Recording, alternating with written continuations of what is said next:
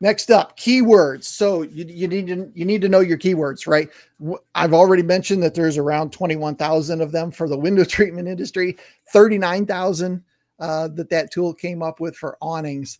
So how do we start finding these different keywords? It's a lot of work to try to know what they are. You can't just guess, right? You could probably guess 20 or 30 of them, but you're not going to guess 30,000 of them. So a couple different ways that you can go about doing this.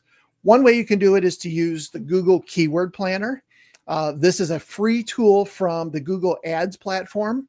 You do not have to be running ads to use this tool. You can get in there, you do have to set up an account, of Google Ads account, but you don't have to actually run any ads to use this tool. So you can get in there, give it some different main level keywords, and it will start spitting out all kinds of other ways that you can mix words together that people are probably looking for your services.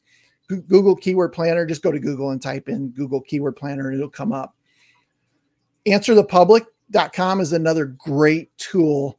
This is really cool because you plug in a phrase such as Roman shades, and it will tell you basically what people are asking around Roman shades. Do they have Roman shades in blue? Do Roman shades extend 20 feet? I don't know, whatever the phrases are. There are all kinds of really cool things that you can find in Answer the Public.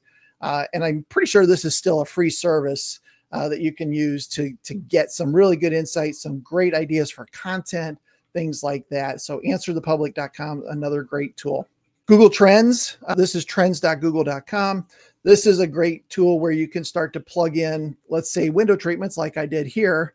Now, if we were to plug in two phrases, let's say we put in window treatments and one that we use a lot in the industry, window coverings, and we'll find out that a lot less people are saying window coverings. So that's important. If you're working on your website and being in the industry, you probably say window coverings a lot because that's kind of how we say things. However, consumers are more likely to use window treatments when doing searches on Google. So this is a great tool that you can use to find some of those differences and see what are the best ways.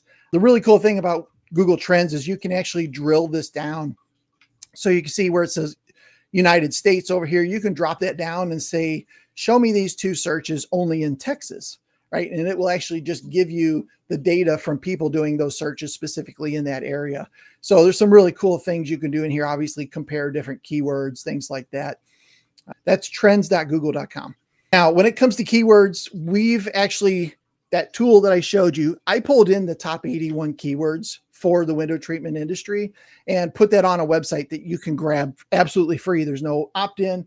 You don't have to give me your email, anything like that. WTMarketingpros.com/keywords. You can go there and download that entire list for absolutely nothing.